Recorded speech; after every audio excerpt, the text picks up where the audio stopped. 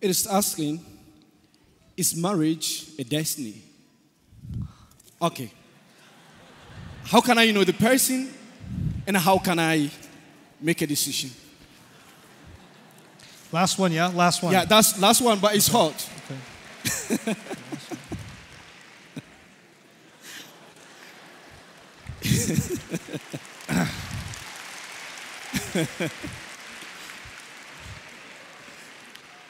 Listen.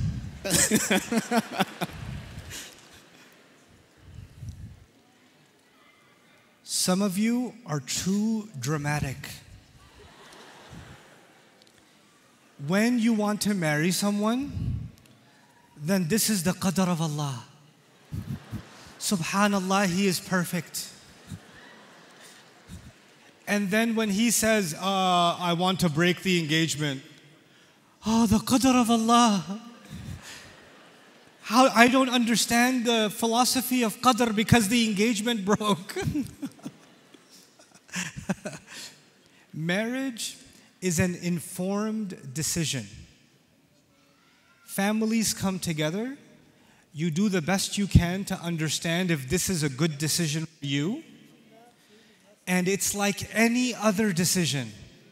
My dear daughter, my dear son, my younger brother, my younger sister, this is like any other decision. Nobody writes a question, is buying a green car the qadr of Allah?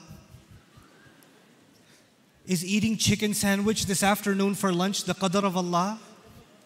No. All the other decisions are your responsibility. Marriage, qadr of Allah. Where did you get this idea from? Make an informed decision.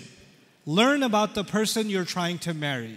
Understand if you have a personality that will work with each other. And even after all the exploration and conversation, sometimes you know what happens? You can't escape drama. Yes. Sometimes drama happens anyway.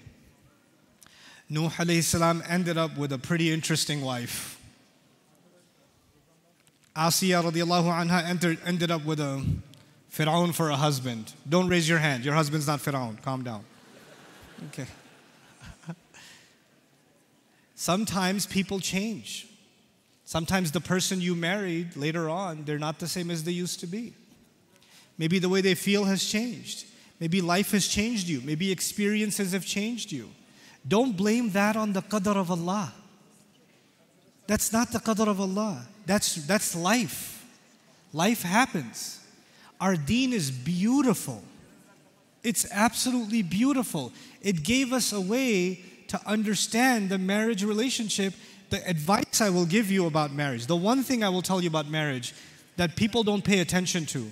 I want to marry her because I love her. Shut up. I want to marry him for deen. You're not marrying a beard. You're marrying a human. It's a person.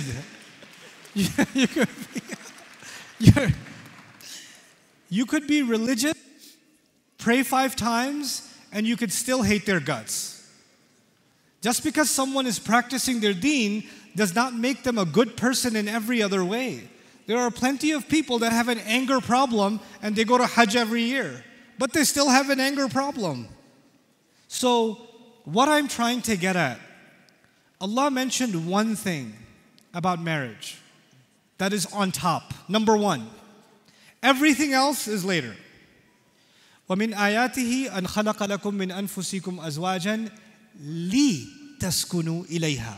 لِتَسْكُنُوا. This is called lam al-ta'lil.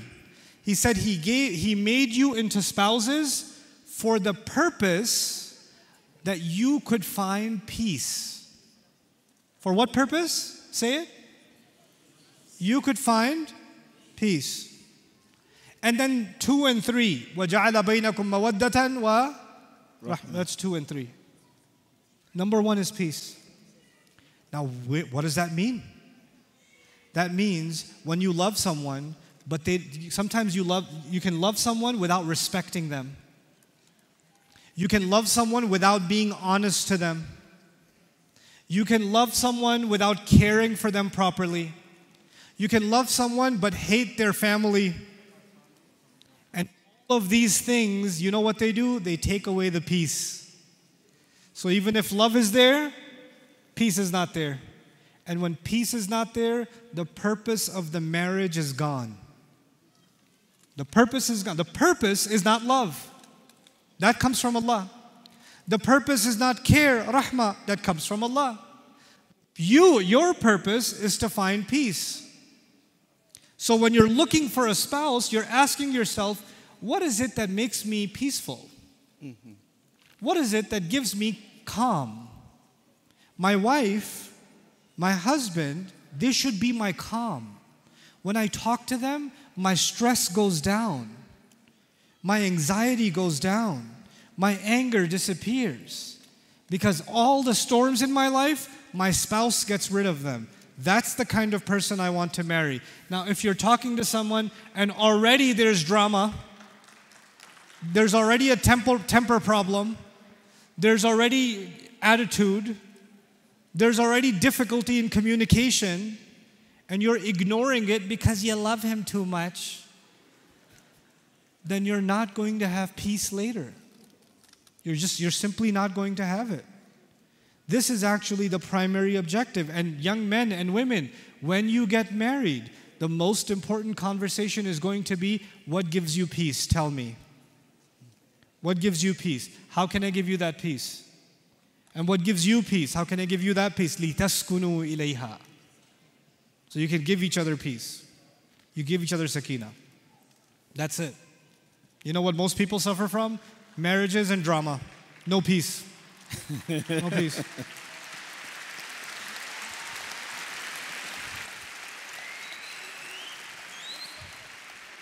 Young men, university students, right?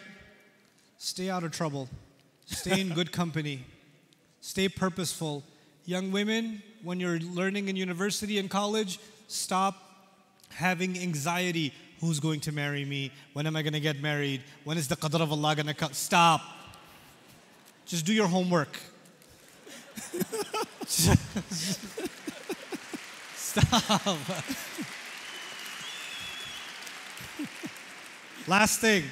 When you live a purposeful life, when you accomplish purpose and you live that way, then good people of purpose will come in your life. You won't have to look for that spouse. That spouse will look for you. You have to just become purposeful. And you can do it. You're smart. You're creative. Allah has given you opportunity. You're Muslim. You have the perfect life. You have the perfect life. Yeah. This is not a challenge. Allah protect all of you. I'm leaving Ankara tomorrow. This is the first time I got to spend actual time in Ankara. I absolutely love this city. I think I'm going to come back, inshallah. Inshallah. We're waiting for you again. Jazakumullahu khairan. Assalamu alaikum wa rahmatullahi wa barakatuh.